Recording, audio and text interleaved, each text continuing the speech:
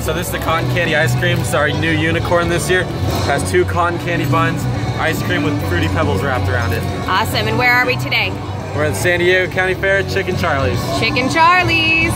The big kids are sharing the cotton candy ice cream sandwich, and they're gonna let you know how they feel about it. Go for it, guys.